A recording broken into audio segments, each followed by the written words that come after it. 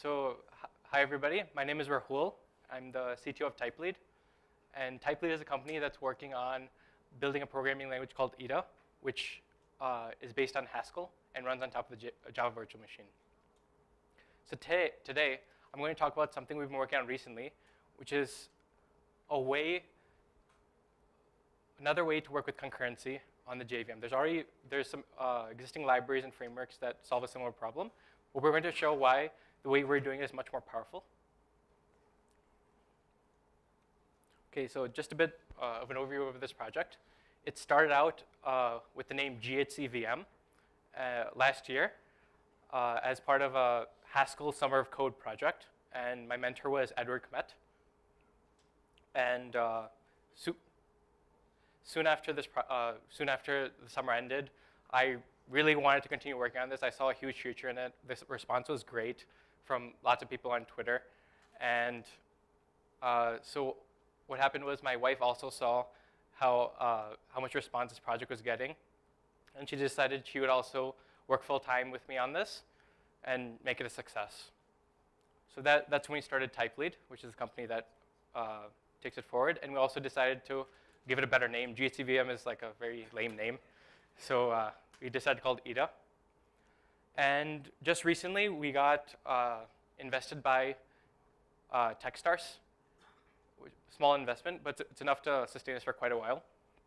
So yeah, so we're in New York for a couple months. So now let's just talk about Ada itself. What is it? It's a pure, lazy, statically typed language, and it runs on the JVM, as I said before, and it's a fork of GHC. So what this means is Ada actually has access to all the major type system features. It has access to all the major optimizations. It has access to the optimizer of GHC. But the only thing that changes is the backend, which is the part that generates the intermediate representations out of GHC into Java bytecodes. So another cool part about this is that we can compile Haskell packages out of the box, which means even though we haven't spent that much time on building libraries, we already have access to a bunch of them because of the fact that we support the same syntax. And we also have a strongly typed FFI. So we have an FFI that lets you, so one of the tricky bits of having a pure language is you have to be able to interact with impure and impure ecosystem, in this case, the Java ecosystem. And you need to do it in a way that doesn't break the purity. Otherwise, there's no point in using this language in the first place. So we have a really nice solution for that. I will not be talking about that in this talk, but you can find information about it online. And one of the main focuses of this project is it came out of burning need to want to use Haskell everywhere, like at work and in industry in general. So in order to do that, we need to, one, focus on user experience, make it really, really awesome in terms of tooling, in terms of IDE support. All of that has to be great. And we also have to focus a lot on performance, both compile time performance and runtime performance, both of which are important for using any technology in a business. So most of the talk today will be focused on ways you can do concurrency. We'll first start with the ways you do concurrency in existing languages. We'll probably be talking about other JVM languages, but it applies to languages in general. And we'll start with the definition that I took from Wikipedia of what concurrency actually is. So concurrency refers to the ability of different parts or units of a program, algorithm, or problem to be executed out of order or in partial order without affecting the final outcome. So what that means is you should be able to have parts of your program that are running simultaneously, and the order in which the instructions can be running can be interleaved. So I'll show a diagram to make that a bit clearer. So one of the basic fundamental ways to handle concurrency that's provided, the abstraction that's provided for you by many languages and operating systems is that of a thread. So there are different types of threads. There's OS threads, which is the native kernel threads that the operating system provides you. Then there are green threads, which is like something that's implemented on the user side, application runtime side, and also fibers. So I'll be talking about the advantages and disadvantages of each of these different types of models. So let's start with OS threads. So what OS threads allow you to do is allows you to take existing, so people have been used to programming sequentially. This instruction runs after this instruction. So now when you go to the concurrent world, they wanted to make it very easy to move to that, to use that same sequential thinking in the concurrent setting as well. So they introduced this. So threads allow you to do that. So you have two threads which have a sequence of instructions that are running, but the order in which these instructions are running can be interleaved. So you can have a couple instructions from one thread. Then, so we're talking about a single processor executing multiple threads. So a single processor executing multiple threads will execute some instructions from the first thread, then it'll switch over to the second thread, executing some more instructions, and it'll switch back to the first thread, or other threads if there exists any. And this is what this diagram illustrates. So OS threads are primarily scheduled by the operating system. Users don't have much control over it. There's a couple of syscalls it provides, but not much control. Threads are expensive to create and context switch. And yeah, as I said, you have the thread abstraction available in almost every language, probably except for Node.js because it's a single thread language, and JavaScript. So another requirement of using threads is you need to be able to synchronize between multiple threads, because a lot of times you'll have different points of execution accessing the same area of memory, and you have to do it in a way that keeps memory consistent. Otherwise, you'll get the dreaded concurrency bugs. So now let's go to another category of threads, which are the multiplex threads, meaning you map multiple user-level threads into the kernel threads. So it's typically referred to as the M to N threading model, where M is typically greater than N. N is like the number of processors you have. So you typically use these kind of, now you'd probably want to know why you'd want to use such a threading model. And the point of this is to implement asynchronous and non-blocking architectures. So what this allows you to do is, say you have a web server. So a web server will process a request and send back a response, right?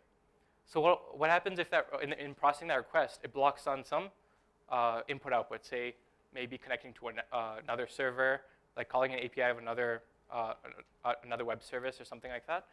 So when that happens, it blocks that thread. It can't do any work until that data comes through. And the problem is you can't actually accept new requests while this thread is blocked. So the point of these architectures is to allow you to handle many requests at a time and to be able to suspend that point of execution when it's being blocked on some input-output, and then be able to process another request simultaneously. So even in this model, you still have to deal with synchronization. So now let's talk about green threads. So this is one implementation of the M10 threading model, and it's preemptive. What this means is that there is some application runtime that's scheduling these threads for you, and you don't have much control over when they're context switched or not. Yeah, so it's scheduled by an application runtime. And then fibers you could think of as like a dual. In this case, the user has control over when to context switch that lightweight thread. Yeah, so it gives you a bit more flexibility in exchange for like now you have to actually worry about when to context switch and when not to. So it's a trade-off. So there's an alternative model, which is like the event loop model, where you have a single threaded architecture, and you have a single event loop that goes through all the asynchronous methods you've registered as handlers. So the ways you do it in Java and the JVM ecosystem is using Netty. And you can also use, Scala has a great number of libraries to handle this problem as well, like Akka and all those. And Node.js. And typically, you can get pretty high performance out of these kind of architectures. And the cool part is, since it's a single thread, you don't have to deal with race conditions or any of that, because only one bit of code will be running at a given time, right? So that means you won't have any of the conflicts with shared memory anymore. So this is great. So if this gives you high performance, you would probably want to use it for everything, right? But wait, no. It's not that simple, because you end up getting code that looks like this. So don't focus too much on the actual content of the code. Just look at like the basic structure. So what you see in the structure, basically it's an asynchronous program that basically counts the word occurrences. So one thing you'll notice is that the code starts branching out and goes further and further to the right. Eventually, this is a very simple program, so you can at least see it on one screen. But when it becomes more complicated, It's going to be much, much messier than this. So in exchange for getting good performance, now you have to trade off for more complicated code. So one nice way to solve that is using the concept of features and promises. So, once you use features and promises, then you can program it in the functional style, and you'll be able to get nice, tight code. But now you've gone from what was sequential code, which is a bit easier to understand, to all of this craziness of functional style with flat maps and maps. So is there a way we can go back to the old, nice, sequential style and get the same benefits of asynchronous programs?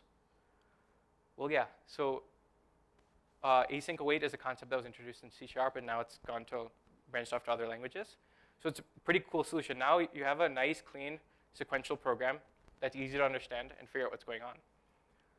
But our problems are not done yet, because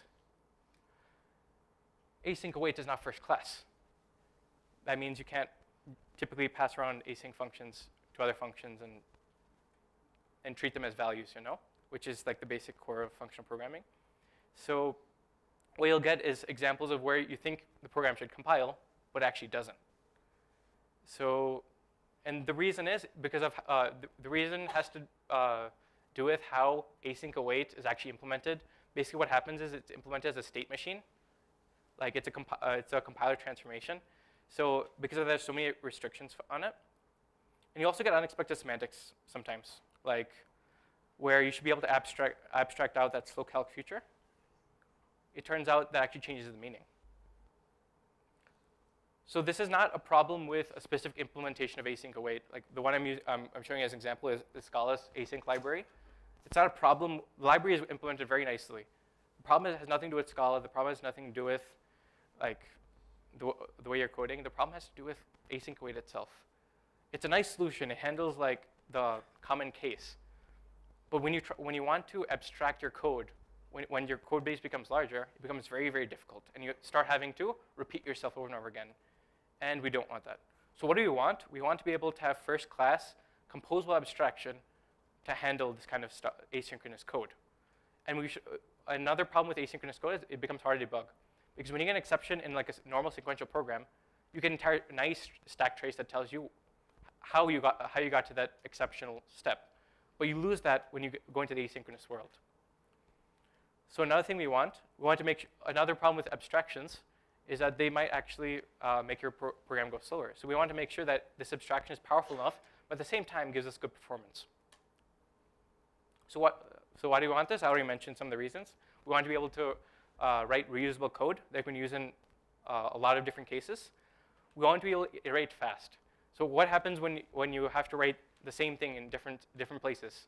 You can't iterate as fast, right? So another thing is the code becomes more complicated when you can't abstract. So we also want simpler code. So before we get started onto the solution of how we solve this in data, we'll just introduce a basic core part of the solution, which is sequenceables, which is a mnemonic I use when I talk about monads to make it easier to understand what a monad actually means. Because a monad is like an abstract term, not known by many people. So like, it's easier if you talk about it with a term that people can relate to. Like sequenceable means something that can be sequenced, right? And that's what a monad helps you to do. So basically, I'll use monad from now on. The whole point of the sequenceable part was just to get you to, yeah. So the whole point of sequenceable is just to introduce that mnemonic in your head, so you have that association, so you know what a monad means from now on. So a monad is a general purpose abstraction for handling computations that can be sequenced. Okay? So another colloquial term or phrase for talking about monads is programmable semicolons. So take this piece of Java code. So you see each statement is terminated by a semicolon, right?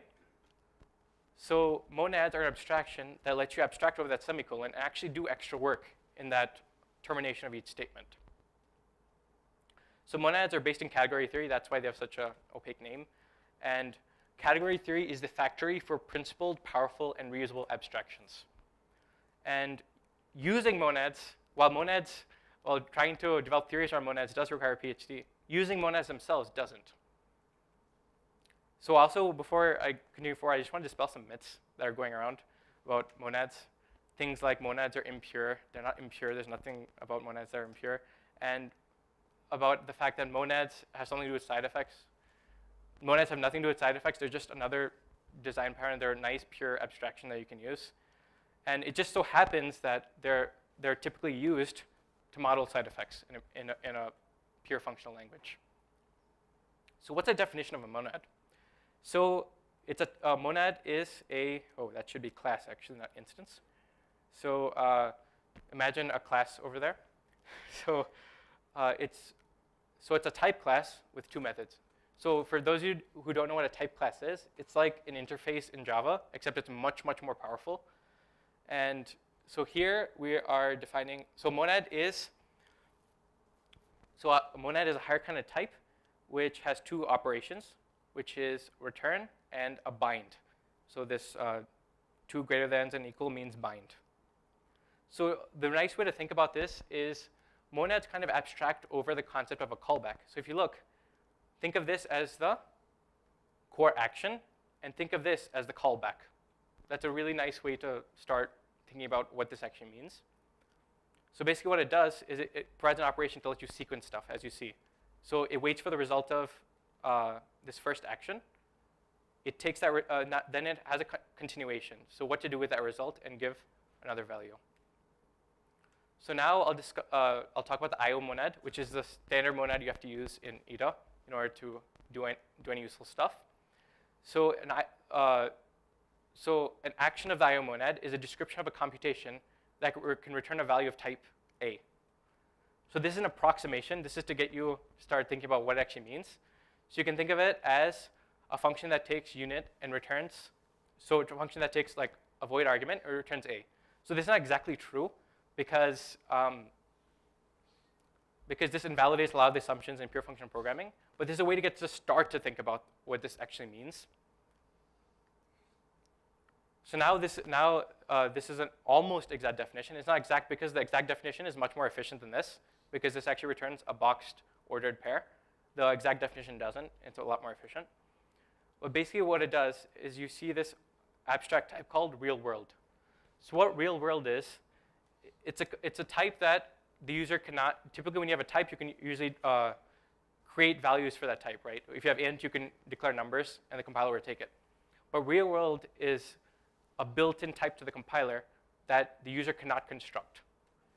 So what this allows is it allows the compiler to sequence your operations in the correct way, and it prevents the compiler from optimizing when it shouldn't be optimizing. So just a quick example to show how you use program in the IO monad. So a simple example of downloading and processing music files. So you have a music file type, which is just a string of bytes, and then you have a couple functions. So download music file takes a string and returns a music file in the IO monad, which means it's going to transform real world. It's going to return a new value of real world after you execute this function. And then you have another function called merge music files to. So it'll merge the two music files to this. It'll combine them into one file and then save them to someplace on your operating system. So now all we know about the IO monad is that it's a monad. So if it's a monad, we can use these methods, right? So so let's say we have two music files, and we want 1.mp3 and 2.mp3. We want to merge it. So this is how you'd write it. And this style of programming should actually look very familiar, just like callbacks, just like we saw earlier in the Scala example. And as you see it, just like with callbacks, it's going to keep on expanding to the right and making it harder to read. So because it's such a common problem, and because monads are used so much in languages like Haskell and IDA, there's a thing called do notation. And you can think of this as like the most general form of async await. So async await is like a special case of do notation. So these two pieces of code are actually identical. The only difference is this one's written in the standard imperative sequential style, so it's easier to understand what's going on. So if you look at this code, it's very easy to see that, okay, you're downloading a music file. You get 2 songs, and then you're going to pass it as arguments to the next function to get the result. It's a lot easier to reason about. So now let's talk about how we got around to implementing fibers in Ida. So the concurrency story for Ida has been a bit tricky for a long time. So Haskell uses green threads, and implementing green threads on the JVM is a very difficult task.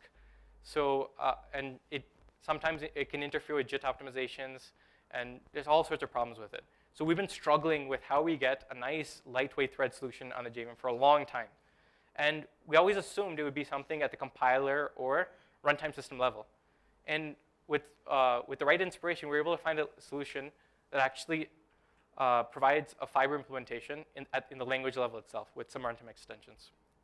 So it all started, so we have a Gitter channel for Ida. It all started when a guy named Alberto said this one thing. So Alberto, I'll introduce him later. He's the author of the transient framework. It's a framework for doing reactive programming in Haskell. And it has a very interesting implementation. So basically, he basically made this comment. He's like, I was fantasizing about a base IO plus monad, which makes the continuation available for the programmer. So a lot of effects can be created, including threading. So there's something about what he said that instantly sparked a light bulb. And I started hacking. So this was, I think, on like a Wednesday or Thursday. And by that weekend, I had a working implementation of fibers. So yeah, this is, you can find out information about Alberto here. Yeah. And I just want to briefly show some of the power of the framework that he built. So so this is an example of a distributed program written in like, what, 6 lines?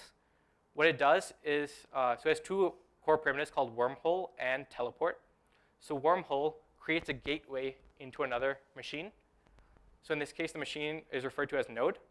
And then inside the machine, these instructions get run.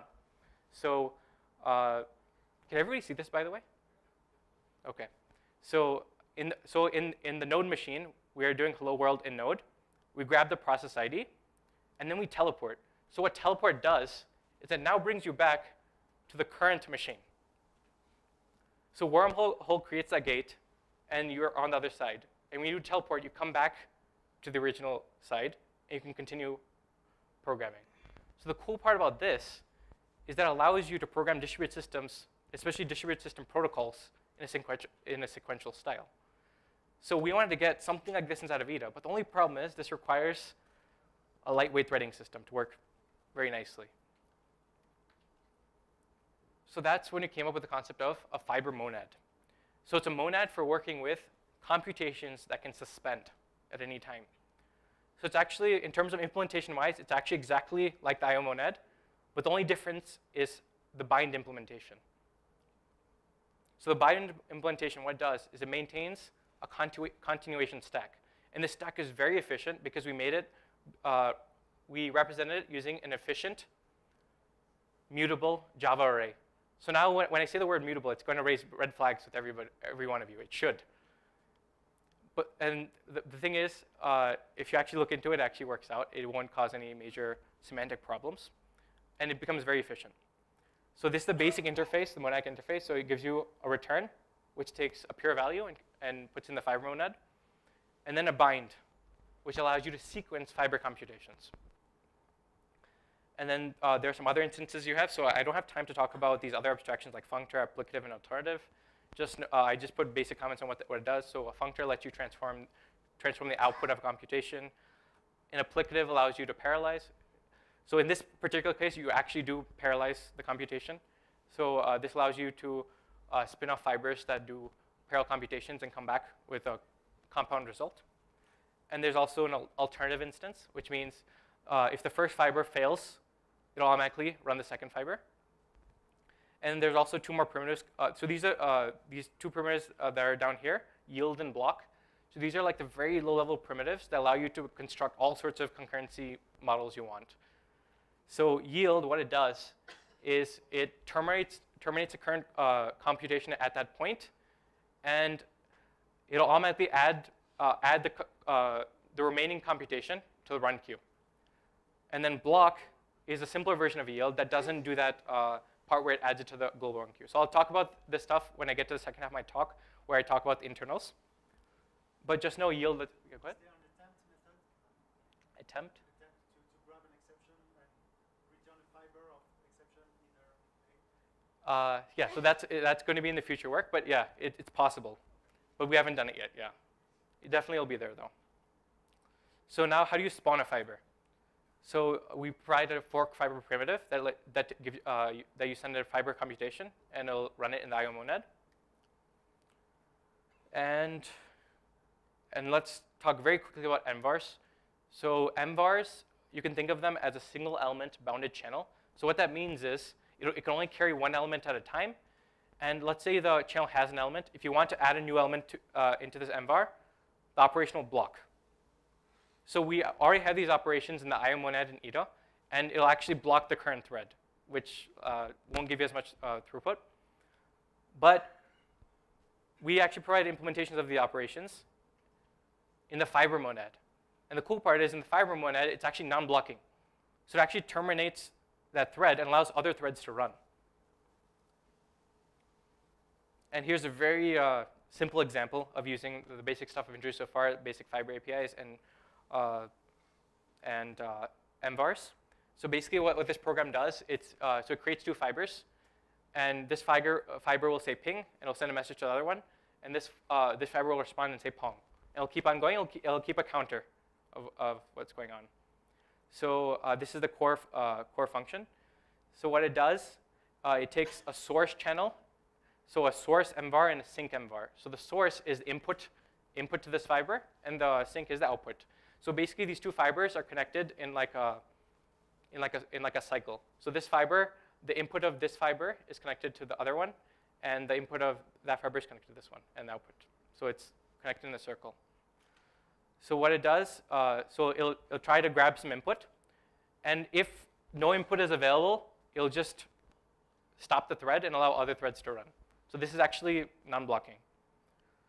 And the cool part is, so now you get asynchronous computation. So this is non-blocking, but now you don't know the difference. Like in other languages where there's async await and that kind of stuff, you'll see an async keyword that says, okay, this is non-blocking. But here you can't distinguish. It's because of the power of the abstraction we've done with this. So the only way you can distinguish between asynchronous and synchronous in this model is through types. If it's in fiber, it's most likely going to be non-blocking. If it's in IO, it's going to be blocking. That's the way you distinguish. So it just prints a message, and then it'll just send like an empty unit value to the other fiber, and then it'll increment. So it'll go in like almost like an infinite loop. So here's the main function that runs this example. So what I've done here, so this is what tells a runtime system to only use one thread. So the IDA runtime system is pretty configurable. You can configure how big your thread pool is and all that kind of stuff. So in this case, we're configuring it to one thread. And this is to actually demonstrate this is actually non-blocking. All these operations are non-blocking, because then you'll see stuff always happening. So now this is the basic initialization stuff. You fork two fibers. And then on the main thread, in the main thread, you start. So you activate this fiber in the main thread here, and then you wait about a second and see how far it goes. So so what I'll do is I'll run that example so you guys can see it.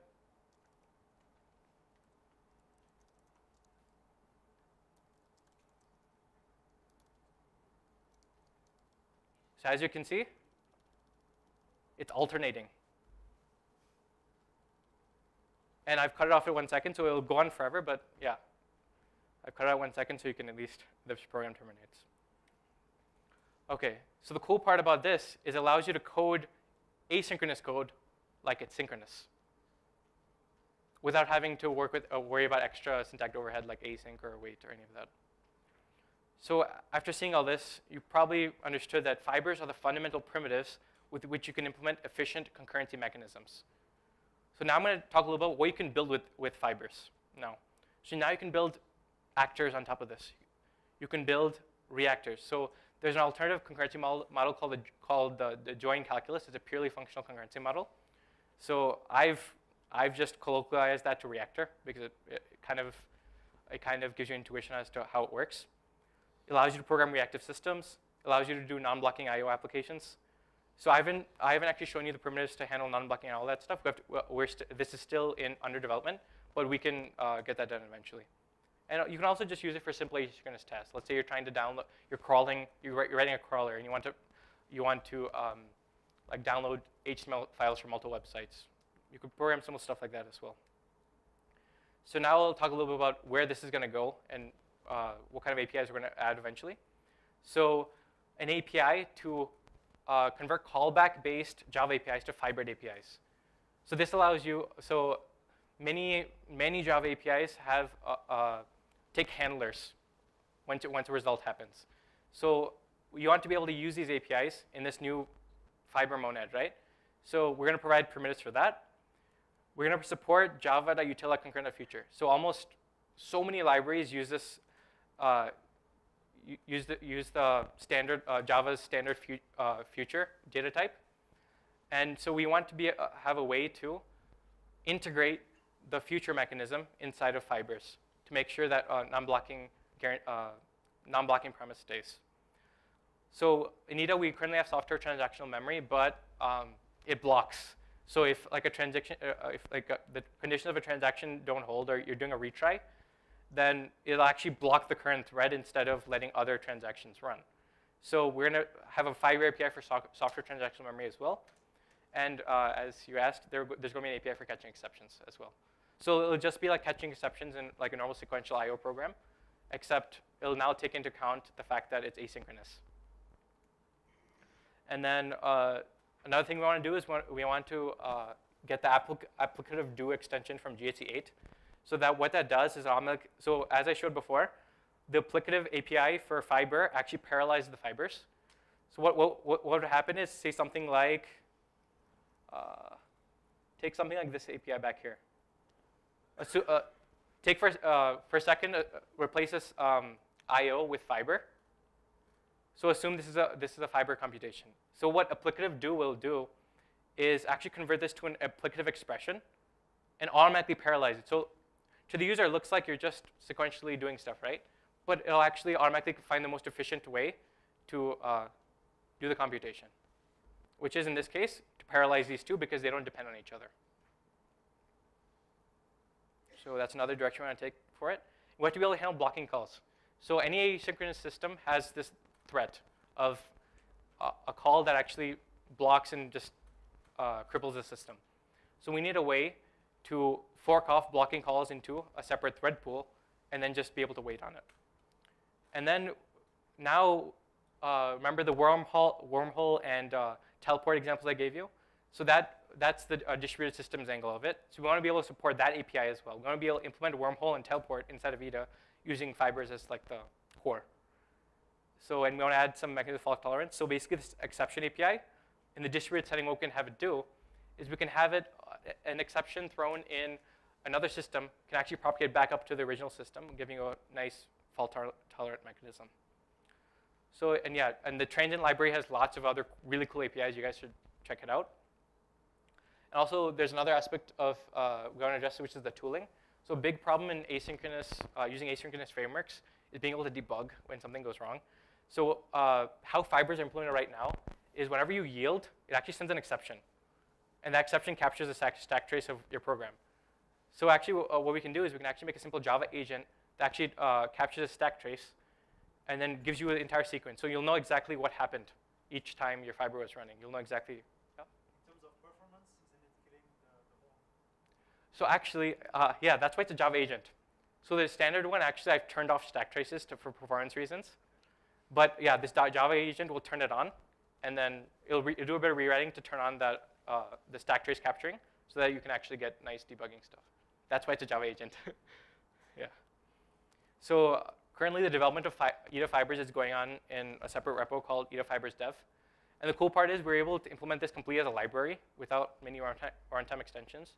And the reason is there's a concept called foreign primitive operations in IDA.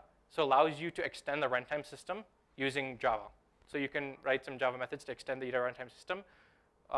So this allows you to program all sorts of primitives that you want and make interop easier. So right now it says it's a separate library, but eventually we're going to include this inside of like the standard library. We still have to figure out the standard library story because now we have an issue of Haskell's base and ITA's base. We have to figure that out, but eventually whatever standard library we have, it's going to be in there eventually. So these are just some basic instructions if you want to play around it. I'll upload these slides. So now this is the second half of the talk. I'm going to be talking about the performance aspect of these fibers. So this is a nice API. It's a lot cleaner to deal with in async await. But at the end of the day, if it can't give you the performance you need, you program asynchronous in the first place to get performance. If you don't get the performance, then you're not going to use this in the first place, right? So I'm going to talk about how I was able to optimize this down to really tolerable speeds. So in order to understand the performance aspects of this, I'm going to cover 3 components. Let me just check. OK.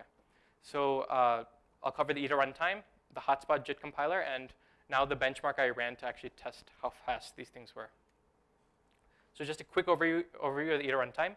It has a concept called capabilities, which are execution contexts that can run lazy functional programs. This is similar to how GSC does it, but the semantics are slightly different. And so you can effectively think of a capability as being attached to an OS level thread. So you can think of it effectively as an OS thread.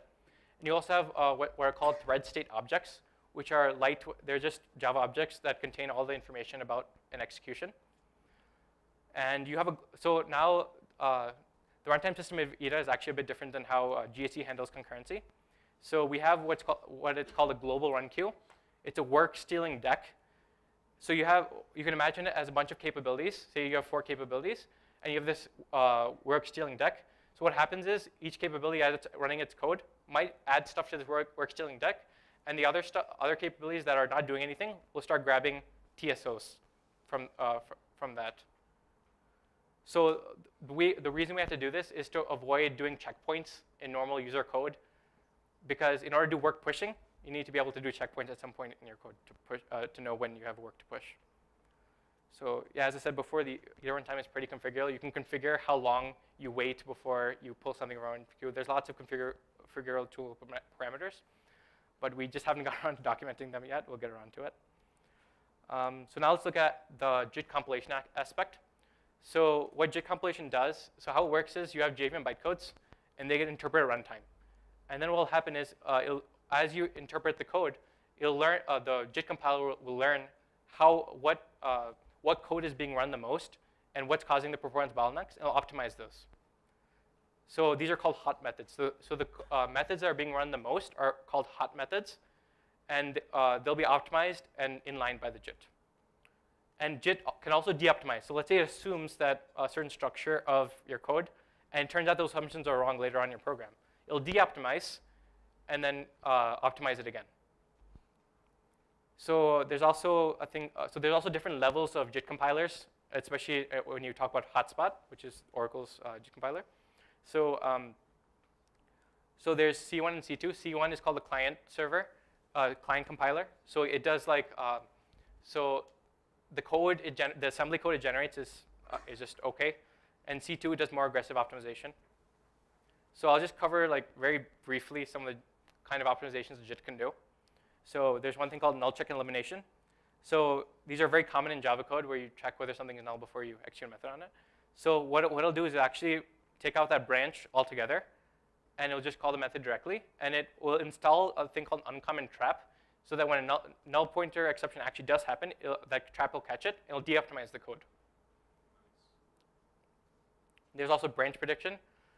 So what will happen is, let's assume that this branch is the only branch that gets taken in your program. For whatever reason, that's the only branch that gets taken care of for a given period of time in your program.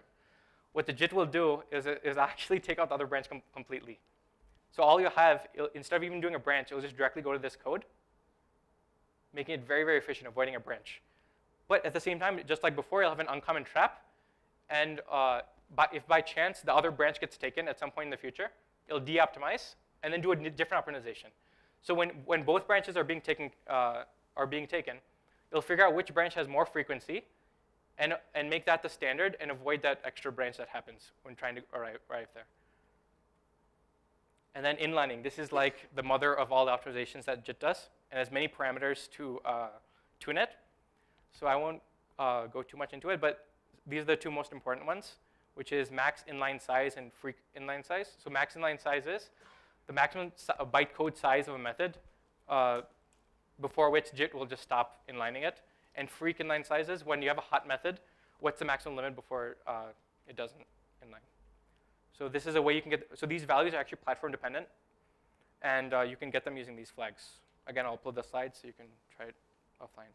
And there's one more cool optimization it does, which is type profiling. So interface methods and virtual methods. So the problem with these is that you can have many implementations of a given interface. You can have many implementations of a given class. So what will happen is you'll actually have to do a lookup and verification every time it tries to run a method. So what optimization can do, it does a thing called type profiling. It'll check what types are, so evaluate what are all the types that gets passed to X. And if it's just a single type all the time, it'll actually inline the method, that specific implementation directly, making it a lot, making performance a lot better. And it does the same thing for virtual methods as well. Same thing happens. So let's say another type comes along. So there's a concept called bimorphic call sites and all this stuff. I won't go into that, but the basic point is it'll de-optimize and re-optimize again. So now let's talk about the thread-ring benchmark. So this is what I use to measure how fast ETA fibers were with respect to the other alternatives on the JVM. So basically what it does is it measures context switch time.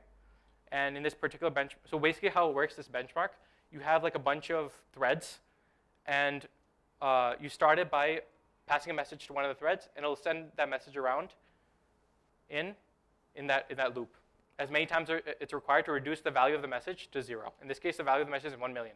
So you're going to be passing that message around 1 million times in this ring of size 500. So this really stresses the context switch aspect of any threading implementation.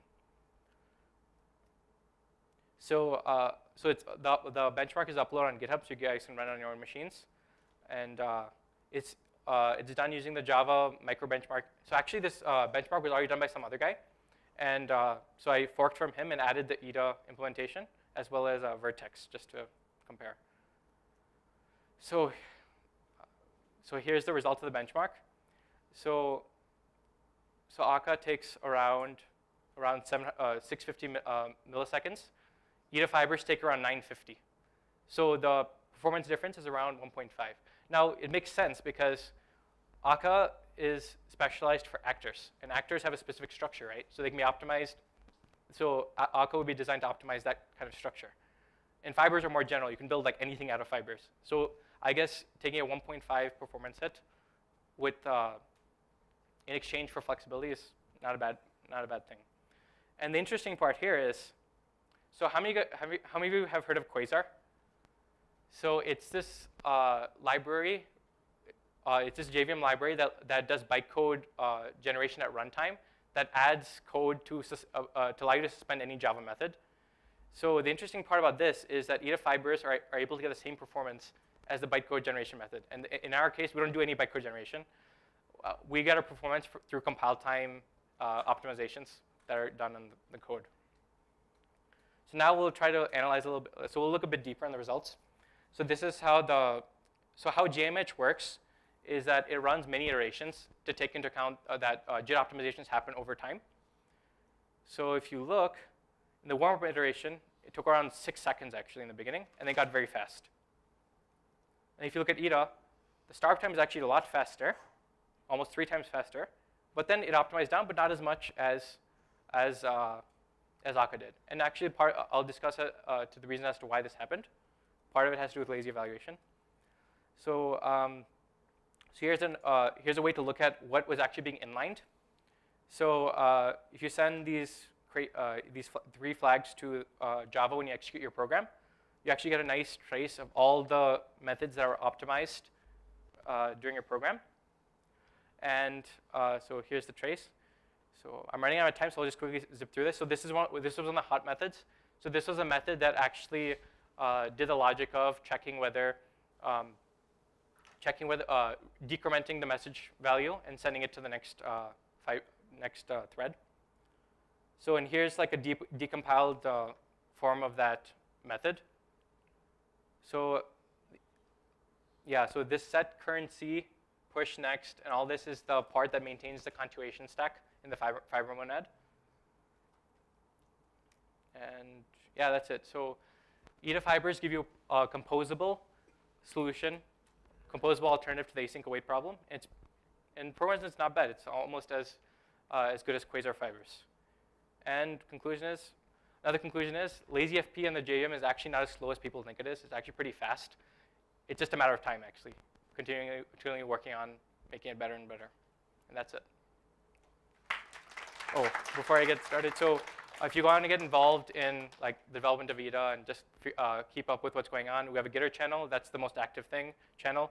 Twitter is also pretty active, and we have Google Groups if you want to do an asynchronous discussion. And yeah, thanks.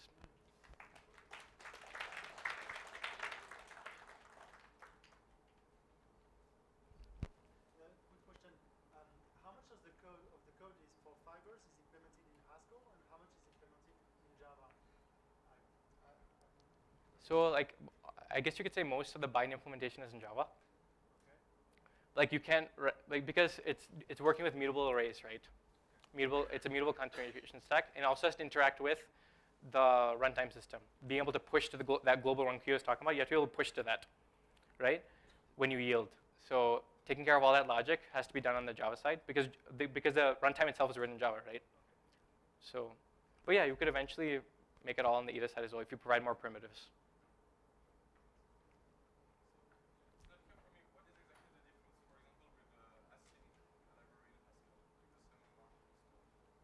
So I guess it's similar to that only, but the only difference is like that Haskell has green threads by default, so they don't have to deal with any of these problems. This is a JVM language, so you have to deal with that kind of stuff. Yeah, okay, because when you run a fiber, you don't get to handle any threads.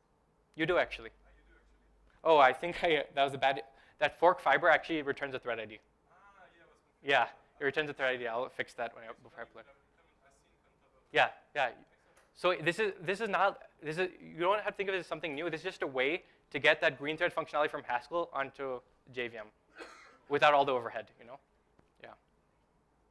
So this is regarding a general programming in ETA. So you have any extension in Emacs regarding ETA, or Haskell So extension I personally just use Haskell mode on Emacs.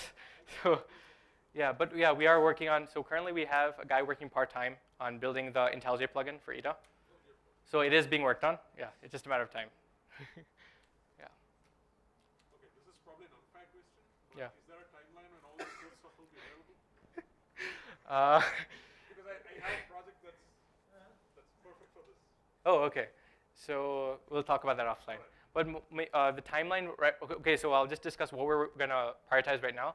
So main priority right now is focusing on the user side, like getting nice documentations up for all these patched libraries and getting nice tutorials written and developing this Fiber API further. And also, we want to support template Haskell, which is like, it's going to take some time, so we want to get it done as soon as possible. And yeah, we're focused on those kind of things and getting more libraries supported. That's the current priority right now. Fibers, do you have, all this cool stuff, do you have some kind of rough timeline, all the stuff you said you're going to do? So Fibers, we haven't figured out where it fits in yet, but yeah. We're probably going to spend at least a day on it a week and gradually build it up, but we have lots of things to do, so it's a small team. So. In terms of overhead, how many fibers would you have for breaks? I haven't actually tried, but I think you have quite a lot. Probably, given the fact that the context switching time is as much as Quasar, whatever Quasar can get, you could probably get the same amount. Yeah, more or less the same amount, yeah. Can you just go back to those numbers again? This. This is 657 milliseconds to switch a fiber. So this is 650 milliseconds to switch fibers 1 million times.